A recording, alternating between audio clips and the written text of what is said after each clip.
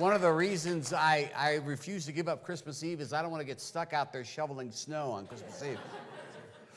Hey, if you're here tonight and you got drug in by your family or your friends, let me be the first to say, or the third to say, you're welcome. Nice to have you here. You're actually very fortunate. This is my shortest message every year. Yeah. And that means something to people who go to church here. And I also have videos, so it's all good, it's all fun. You know, pastors, I have people say this to me almost about every month. Somebody will walk up to me and tease me and say, and the other pastors, what's it like to only work one day a week? You know? And yeah, they get that kind of look. But I was thinking about Santa, you know, and I go, why is everybody in love with this guy? He works one day a year, and then he spends the rest of the year judging us. You know? So I don't feel really bad about this. I really don't. This happened earlier tonight, and you know, for those of you who want to know when it took place, it was on the other side of the world. He's not making it over to the northern hemisphere, so just a little warning in case you didn't have enough presents under the tree. Actually, I'm glad you're here tonight. I've got a quick but impactful message for you, and I want to go back and tell you a little bit about the Christmas story, which we normally do on Christmas Eve. And the word we're going to be looking at tonight is the word joy. And that's a word you see all over. We sing songs about joy. And let me tell you, there's a difference. In fact, it's the theme of the Christmas story is joy, right? That's why we say Merry Christmas. But there's a difference between happiness and joy. A lot of times people confuse the two. They think it's just an older use of the word happiness, but it's not. Happiness is all about right circumstances. Your happening's happening right. And as a result, you're happy. You got tickets to the game, you're happy, right? Joy is this choice you make no matter what's going on in life. So whereas happiness is external, joy is internal. And the biggest part of joy is having what I like to call the gratitude attitude. I want to show you a little video, and pay attention to this because it's really powerful in the message that it speaks to you, to take a gratitude attitude in all the little things in life.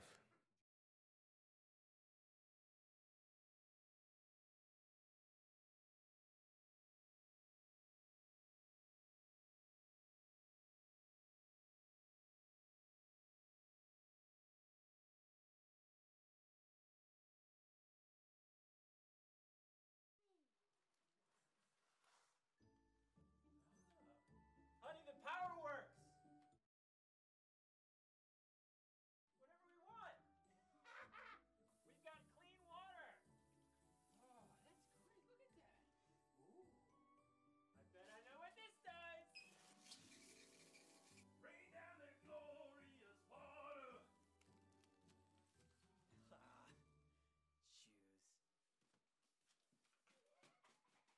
Oh, what do we got here, guys? Food.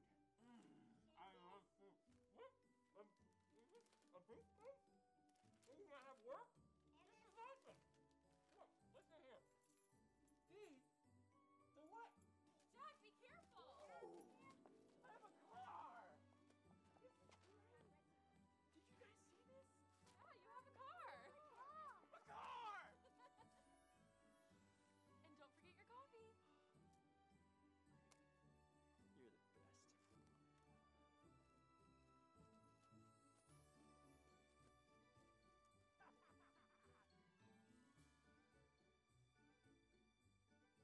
How true is that, huh? We take it all for granted. And you know, I do. I'm so guilty of taking it for granted. And I was telling one of the other pastors just last night after the evening service, I just said, you know, I don't want Christmas to ever be just Christmas. I says, I want it to be about what it's about in my life. And I go, and I got to think about how I communicate that well tomorrow night. And you know what? I don't want us to take it for granted. My goal tonight is you're going to walk out of here with a new, renewed sense of having some lasting joy in your heart because of what I'm going to tell you, what God's going to tell you through me, really, about what's true. You know, in the Christmas story, Mary and Joseph are, of course, main figures in the story, right? And a lot went wrong for them right up front. When you read the story, Luke covers Mary's part of the story. Matthew, the Gospel of Matthew, covers Joseph's part of the story. And I want to set the stage for you. This is in Luke, and this is about what happened to Mary. And I think we've all heard the story, but listen to it anew with me. In the 6th month, it says, of Elizabeth's pregnancy, Elizabeth ends up being the mother of John the Baptist, the forerunner to Jesus Christ. But they were relatives. So to set the stage of giving a timeline, she's pregnant. God sends an angel to Nazareth in a village in Galilee to a virgin named Mary. She's engaged to be married to a man named Joseph. He happens to be a descendant of King David. Gabriel appeared to her and said, "Greetings, favored woman. The Lord is with you." And the next verse says, confused and disturbed. I guess so, right? So Mary tried to think what the angel could mean. And don't be afraid, Mary, the angel says, for you have found favor with God. You will conceive and give birth to a son, and you will name him Jesus. And he will be very great and will be called the Son of the Most High. The Lord God will give him the throne of his ancestor David, and he will reign over Israel forever. His kingdom will never end. So you're a teenage girl. And all these things that the angel just said, these were titles she understood very well in her faith. The Son of the Most High, the throne of his ancestor David, reigning over Israel forever, kingdom that goes on without end, right? She knew the significance of those words. So it says, Mary asked the angel, but how's this going to happen? I'm a virgin, right? Good biology question at that moment, right? And the angel says, the Holy Spirit will come upon you, and the power of the Most High will overshadow you. So the baby to be born to you will be holy, and he will be called the Son of God. Now, I could just see Mary standing there, popping her hand up at this moment, go, excuse me, could you fill me in a little bit more on that overshadowing thing, right? What's she thinking? And then he goes on to say, what's more, here's Elizabeth again, your relative Elizabeth, much older than Mary. She's been barren her whole life, has become pregnant in her old age. People used to say she was barren, but she has conceived a son, and now in her 6th month. For the word of God will never fail, Gabriel says. Amazing transition. Mary responds, I am the Lord's servant. May everything you have said about me come true. And then he's gone. An amazing, mature response for such a young woman. I'm willing to accept whatever God has for my life. She's engaged to be married to Joseph, and then she has what we know in theology is this virgin birth, and you want to talk stressful, and we've talked about Mary's circumstance. You've thought about this before, how hard that must have been to explain this story. I want you to see this little scene so you might, this dramatization from the movie Nativity, that you might be able to really start to get a feeling for how hard this must have been on her.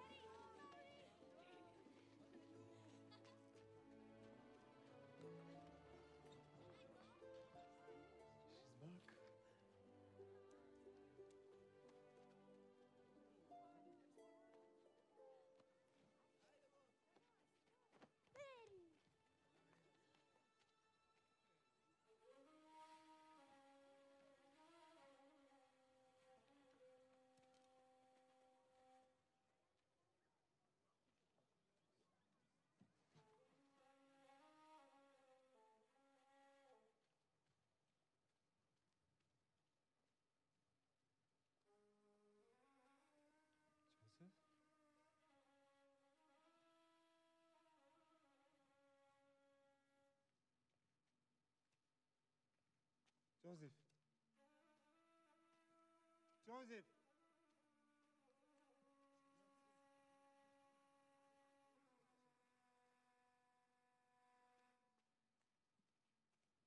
An angel told you this, that you would bear the Son of God. Elizabeth had a baby. even in her old age. Elizabeth has a husband. Women have been put to death for this. They could stone you in the street. Get a picture of that? I mean, nobody else knows, right? And I got to tell you, how does she explain this to Joseph, who knows that he hasn't been sleeping with her, right? And you think of all the stress and the anxiety that would be brought on a young woman in this situation, right? And yet, she didn't miss God's purpose for her life. That's why she's in the book, the scripture. In fact, I think most people under these type of circumstances would miss the purpose of their life. Why?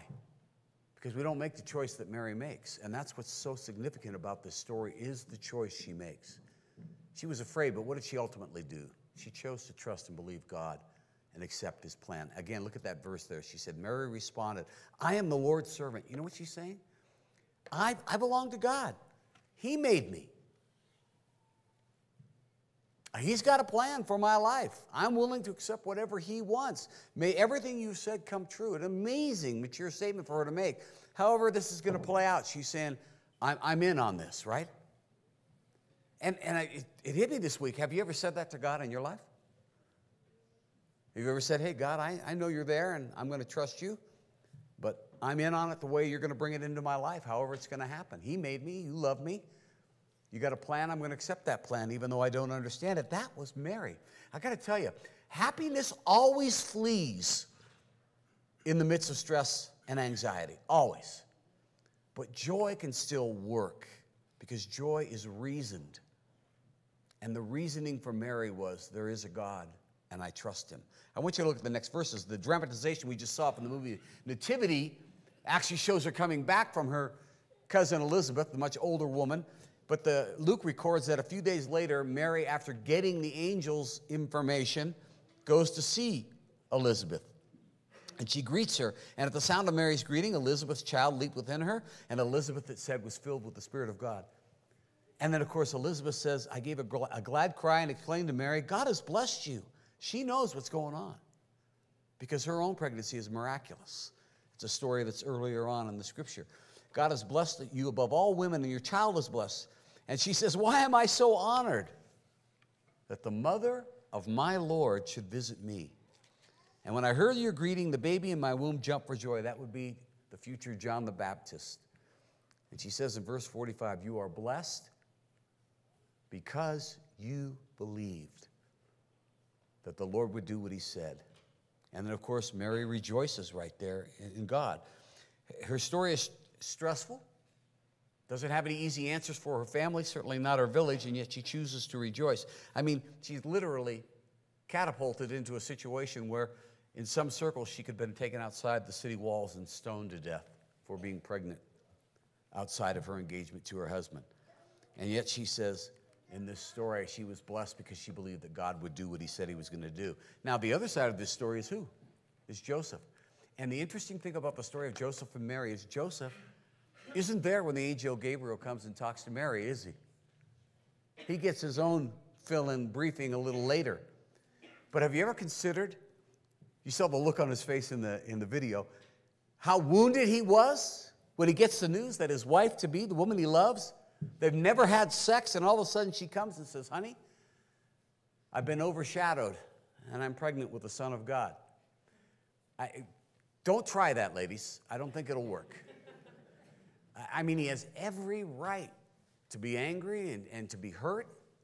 But here is the key, and I've often missed this in the story, to Joseph's reasoned joy in his life. He never sought to retaliate against her. You know, he could have had her drug out and brought before the men to have the rocks thrown at her. He never got resentful or bitter in the story. In fact, he showed her grace. It's in Matthew's gospel, and here's how Matthew records it. He tells us right up front, that whole story we just read in Luke, he sums up in one paragraph. This is how Jesus was born. His mother Mary was engaged to be married to Joseph, but before the marriage took place, while she was still a virgin, she became pregnant through the power of the Holy Spirit. Joseph, to whom she was engaged, was a good man and did not wish to disgrace her publicly. and decided that he would break off what was then a year-long engagement in the Jewish culture quietly, so as not to expose her to any more ridicule. I mean, he loves this girl. He recognizes she's been unfaithful to him, yet he doesn't want to expose her to public disgrace. He doesn't want to hurt her because she's hurt him. By the way, it's enormous that he was willing to protect her because the consequences could have been so grave. So he planned to quietly call off the wedding. And then Joseph finally gets pulled into the story. The angel Gabriel appears to him and says, Joseph, son of David, do not be afraid to take Mary as your wife. The child within her was conceived by the Holy Spirit. I think only an angelic visit could have got him to possibly imagine that this story was true. And she will have a son, and you're to name him Jesus, for he will save his people from their sins. Now, when Joseph woke, the verse says, he did as the angel commanded and took Mary as his wife, did not sleep with her until after Jesus was born, and he named the boy Jesus. There's a lot of relief there, I would imagine, right? And some great gratitude on his part to know, you know what, my wife's telling me the truth, and my future wife is telling me the truth. But the fact that he chose to be gracious when he could have been hurt and reactionary tells you a lot about the depth of his character. And it really tells you in the story, as great as Mary's part in the story is, that Joseph was equally a part of that God chose these two to literally, to this exalted task, right? To bring the Son of God into the world. Now, here's the part of the story that's always fascinated me. God could have gotten Mary and Joseph together right at the get-go, right? Kind of explain the whole thing to them together. Angel can come and talk to them at the same time, right? But the story indicates he intentionally tells Mary first, and meanwhile, Joseph goes through all the agony. What's God doing? He's testing the man's character.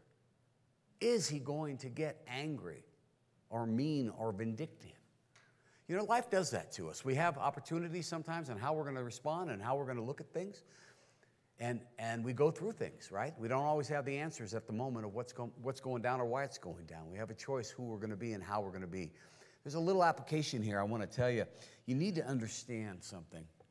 Because one of the biggest sins, certainly one of my life, has been resentment. Some of you I know struggle with carrying a grudge. I used to. It's been a long time since I've suffered with that, but it is the single most worthless emotion on the planet. Do you know that?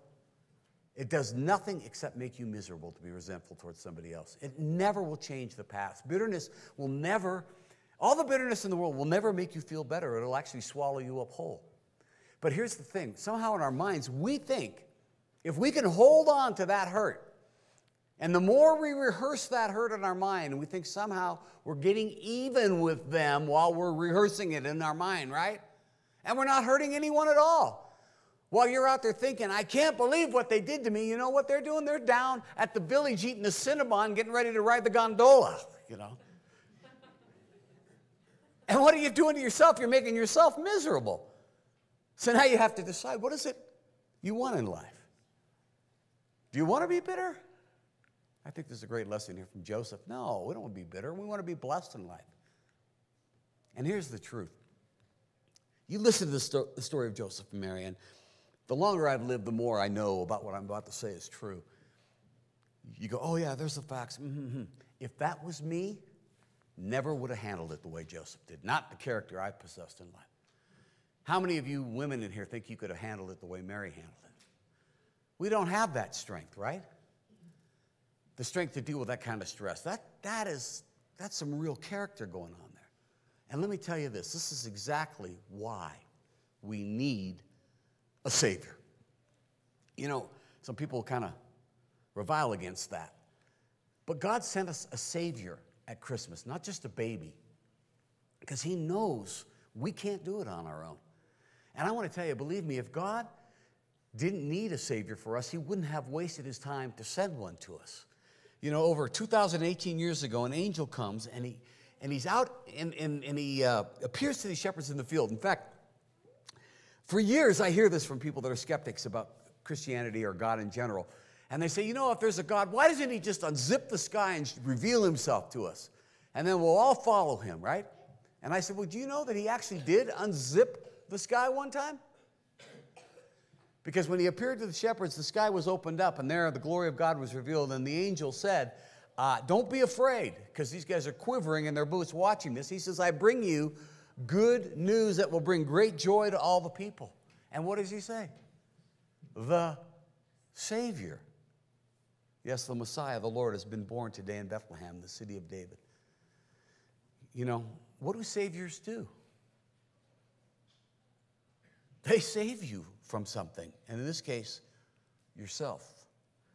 I had a Christmas card that I've kept for years. It said, if our greatest need had been information, God would have sent an educator. If our greatest need had been technology, God would have sent us a scientist. And if our greatest need had been money, God would have sent us an economist. And if our greatest need had been pleasure, God would have sent us an entertainer. But our greatest need was what? Forgiveness. And so God sent us a Savior. And the incredible part of what we celebrate this time of the year is that God came into the world just in the same way that all of us have come into the world, through a birth canal, to bring us these tidings of great joy. I want to give you, as we wrap up here, just a sneak peek of what the Apostle John, who wrote the Gospel of John, when he opens up this grand book of his about the life of Christ, the very first thing he says, and it's a little cryptic, he says, in the beginning was the Word, and the Word was with God, and the Word was God.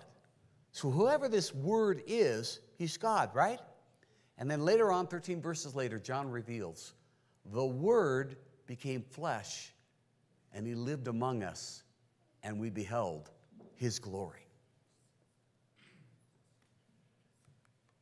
If you had to choose the name of the single person who has had the biggest impact on the world, the one life that has touched every continent, every culture, every tribe, every language, there is just one name.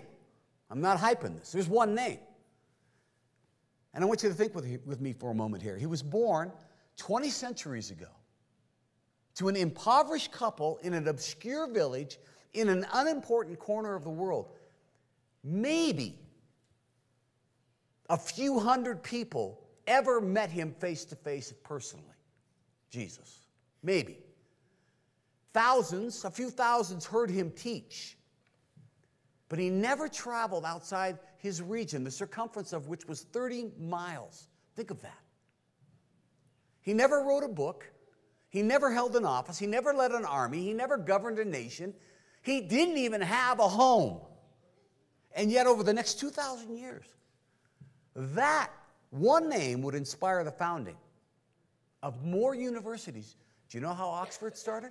Do you know how Cambridge started? Harvard, Yale, and the other Ivy League schools, do you know how they started? And so many others? The creation of more hospitals, the launching of more charities, the writing of more books. Just think of the expression of the great art we have today and the music that we have today. Guess who? The power of that one name would be so great, even those who deny him in our culture, that I'm aware of, I don't know about other cultures, often use his name when they're extremely frustrated. This name would move more people to sacrifice their lives, their finances, possessions, safety, careers, than any other name in history. And think about this, the instrument on which he met his death, the cross, the mode of execution, the most horrendous way to die in the Roman Empire in the first century, has become the single most recognizable symbol all over the world. The movement that he began isn't just historical, it's actually growing. You know, in America, it's pushback time for Christianity, and I think God has a lot of good reasons for that, but it seems like, you know, it's a struggle to call yourself a Christian today in the public square. But I want you to know, and I'm not exaggerating one bit here, in Africa, in South America, and in the Far East, Christianity is exploding. A missionary that I support, K.P. Yohanan, just sent me this Friday a letter. In this letter, he wrote, I was thinking, you know, about Well, let me read KP's letter, and then I'll tell you what I was thinking. I don't want to get ahead of myself. He says, in many areas throughout the 12-plus nations where we are serving, worship places are having their walls torn down and expanded in order to cope with the growth that is taking place.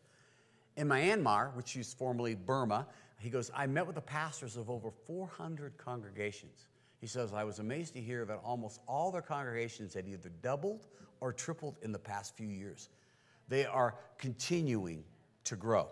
So it would be like taking Sierra Community Church, which runs about 600 people on a Sunday, pretty good big church for a small town. And in 3 years from now, we're 1,800 people. That's what's happening in these places. And KP went on and told me in another spot, he says, I talked to this one pastor, he said, last year, there were 50 families in my church. He said, this year, I have 350 families in my church. It's growing. So I'm thinking, if you could have gone back, 2018 years ago to Bethlehem and told them there's this little baby being born in your village tonight, and, a little over 2,000 years later, people are going to be gathering around the world to remember his name, sing songs to him, and hear his story. Who would have believed that at that time? But here we are. And the obvious question should be for us tonight is why?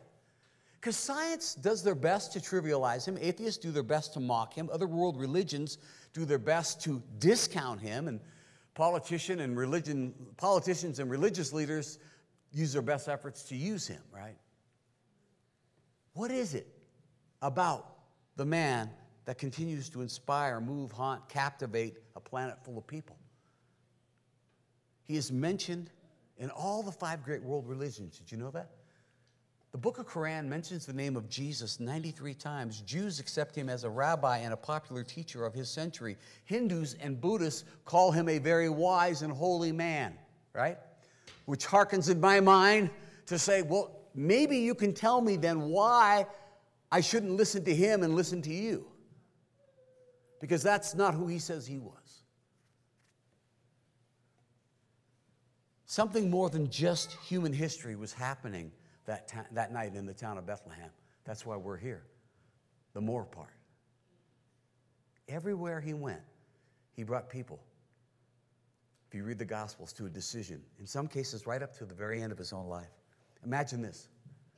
When he died, he's hanging on a cross, and there are 2 thieves hanging next to him, it says. And one of the dying men is taunting him and basically saying, you can save, if you're the Son of God, save us, and get off the cross with us, right? But the other thief had a change of heart while he was hanging up there, and I believe, this is my theory, he heard Jesus say to the very people that put nails in his hands and that were cursing at him from the ground, forgive them, Father. They know not what they do. And so that thief had a change of heart. And he turns to Jesus and he says, will you remember me when you come into your kingdom? Close to a dying man's last words, right? He's out of time. He's out of hope. He's out of religion. If there's ever a time to say, sorry, too late, bub. And yet Jesus turns to this guy and says, truly, truly.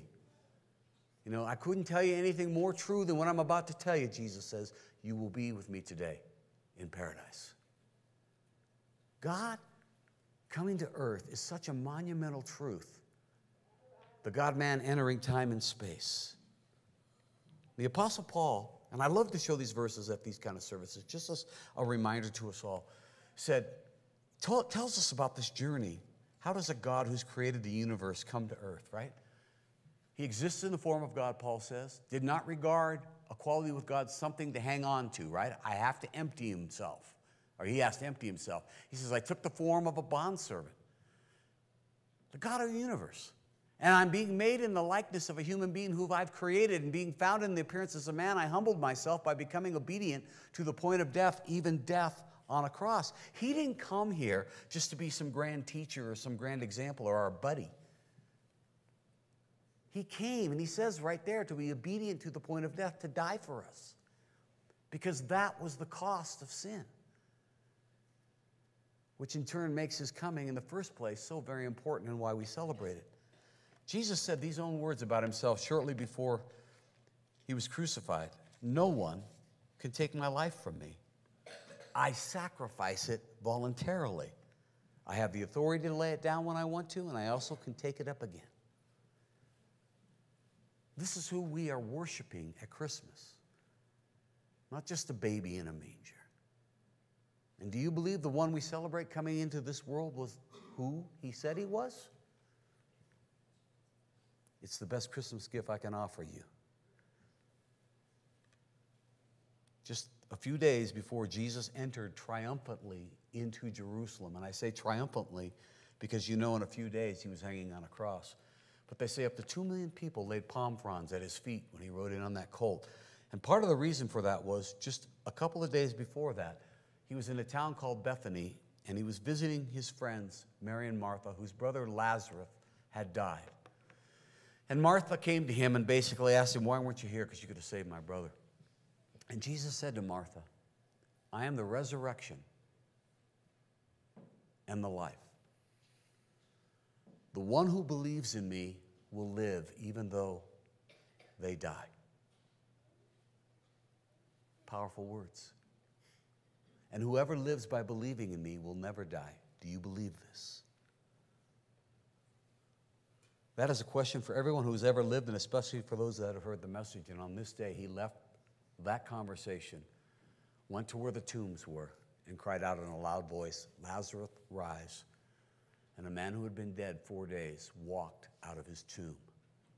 That's where the theologians and commentators say, good reason why 2 million people came to watch him, because the word spread all over the countryside during the great feast of Passover, where literally 1 million more plus Jews would come in to Jerusalem. They all wanted to lay eyes on him. I believe one day you'll stand before him, and the choice is yours to make. And I also believe that Christmas is one of those rare opportunities to be reminded of God's great love for us. And I would simply ask this in closing, if not Jesus, then who? Then what?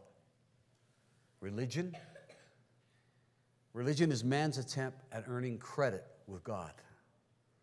Wishful hoping that there's an eternity and I'm good enough to get there when I die. I hear that so much today. I don't know where we get that idea. Had there been any other way, don't you think God would have spared his son the ordeal and the agony of coming to earth to die for our sins? If religion or something else could have worked for us? The Apostle Peter had his eyes opened at Christ's resurrection, and he said unashamedly in front of the people that could take his life, there is salvation in no one else. God has given no other name under heaven by which we must be saved. This is the great hope of humanity, that you can be forgiven and thereby live forever. For God so loved the world that he gave his only begotten Son, that whoever should believe in him would not perish, but have everlasting life. What do I do? Just in case you're wondering that, what do I really do with this? The prophet Jeremiah, speaking for God, said, God told him, you will seek me and find me when you seek me with all your heart. I don't have to beat you over the head. I merely need to point to you to who he is and then tell you, if you're honest enough with yourself to pray a prayer that says, I don't even know who you are, God. Jesus, I've never believed in you, but if you really are who you say you are, then you've got a lot of power and a lot of insight into my soul. And I'm telling you, if you are who you say you are, don't leave me behind. Find me. I prayed that prayer once myself.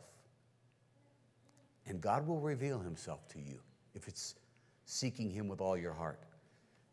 Because he says, here I am, I stand at the door and knock, and if anyone hears my voice and opens that door, I will come in. It is the great promise and the greatest gift God has offered the world, and the greatest gift I can give you tonight. Let's pray. Father, thank you so much for the hope of eternity and for the life of your Son and his willing sacrifice And Lord, I just pray that this would sit in our hearts and our minds tonight. And for those of us that are skeptics, I pray that we would pray that prayer in all honesty between ourselves and you and put you to that test. I pray all this in Jesus' wonderful name. Amen.